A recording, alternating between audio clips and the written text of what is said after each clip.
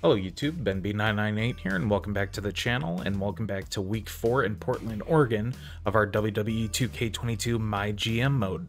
Last week we had our best week yet, and we're hoping to continue on that trend as we gain more fans than NXT, and our budget is going downhill, but we're going to fix that this week, hopefully.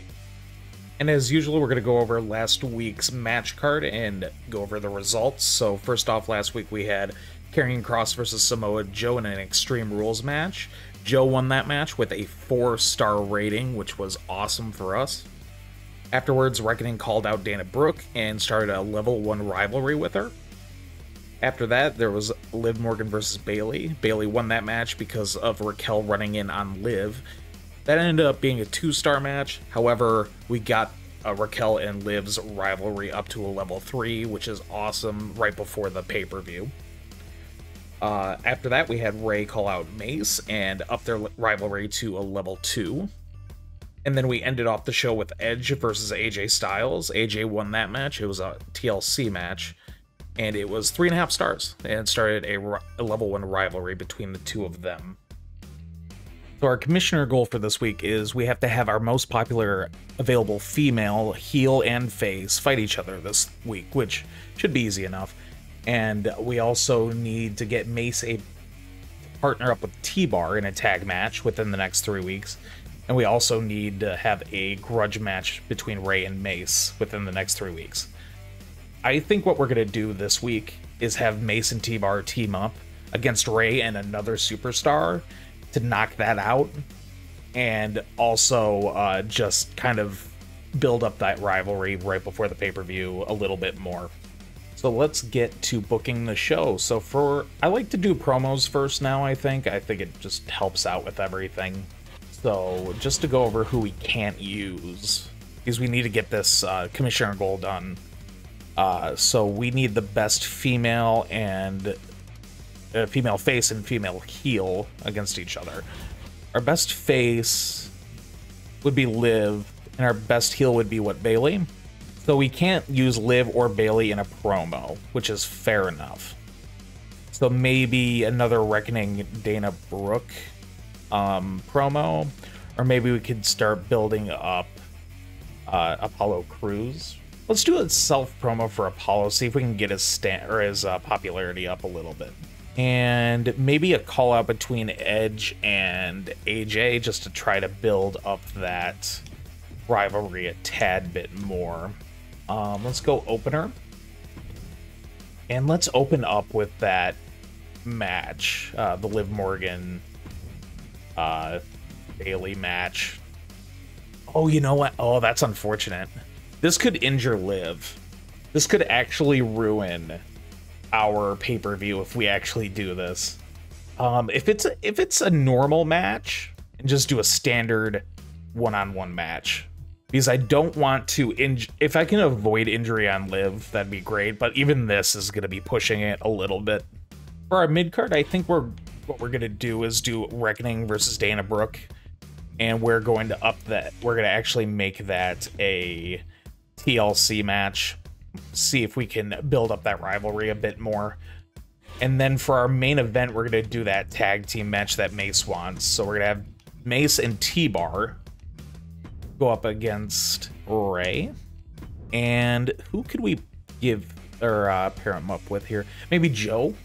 And their stamina is decent, so let's put them in a tables match. Actually, no, let's put them in an Extreme Rules match.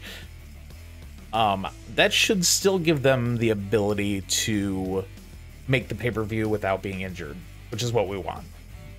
And I think that's our match card for this week. Let's see. We met 3 of the 4 bonuses, which is fine enough in my opinion. And we got the commissioner goal, and we're going to get... Maybe we might get both of these. I'm not sure if this grudge match needs to be a one-on-one or not. So yeah, let's get into the show. All right, to start off our show, we have Liv Morgan versus Bayley in a standard one-on-one match. Let's see who gets it. 1, 2, 3. Bayley wins. 2-star mediocre match, kind of a rough start.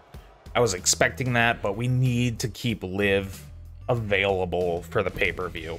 So I didn't want to push her too much. Next, we have Apollo Crews doing a self promo. It was excellent, got his popularity up, which is great to build up a rivalry in the future.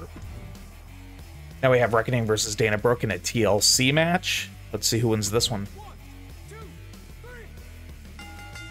Reckoning beats Dana Brooke in a 3-star match, gets their level up to level 2. Perfect. Get a rivalry going for maybe next pay-per-view. Now we have Edge calling out AJ.